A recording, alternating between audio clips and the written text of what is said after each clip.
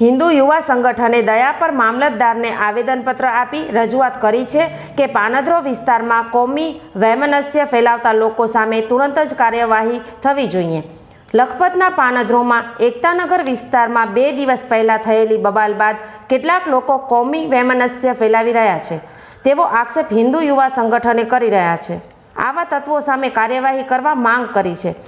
આ વિસ્તારમાં અમુક તત્વો ઉશ્કેરણીજનક ભાષણો આપે છે અને શાંતિ ડોળે છે। સંગઠનના પ્રમુખ રઘુવીરસિંહ જાડેજા તથા દાનુભા સોઢાએ કહ્યું કે આવા લોકોને કાયદાનો કોઈ ડર રહ્યો નથી।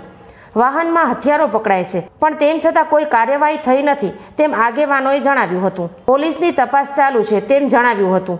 પ્રકાશ ગોર, વિરમ રબારી, ઇન્દ્રસિંહ સોઢા, ગજુબા જાડેજા, મમુ રબારી વગેરે અનેક લોકો આવેદનપત્ર આપવા માટે જોડાયા હતા।